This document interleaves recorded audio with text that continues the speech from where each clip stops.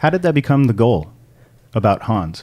Well, so remember how I told you how I was a piano performance major at Berkeley? So there's a little story you want me to tell you? Please. Oh, we love stories. So let's see, this would be 98 fall. I had just started Berkeley. I'm a piano performance major. I'm miserable because I love writing and I don't want to be in front of people. So one day I left the piano practice rooms late at night, went to Tower Records, which is no longer there. R.I.P. Newberry Street. So on Mass Ave. On Mass Ave. Yeah. As I was saying, it was a quiz and you got it right. Yeah. That's right. That's what it was.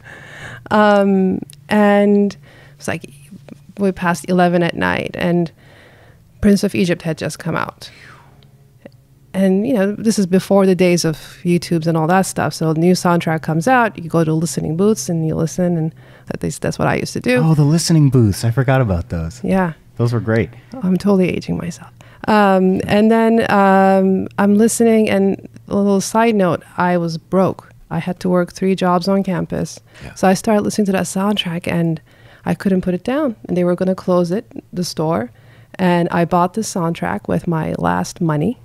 I had $20 left to my name. I had to survive on for 3 days. And I bought the soundtrack, went to my place and listened to it overnight. And that next morning, and that was that one decision. I said, I'd rather fail doing something I love than succeed doing something that makes me miserable. Yeah. And I still have that soundtrack next to my keyboard. Did Hans sign it?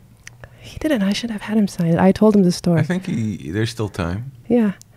But it's there. I have not written a single note of music without that CD next to my keyboard in the last 21 years.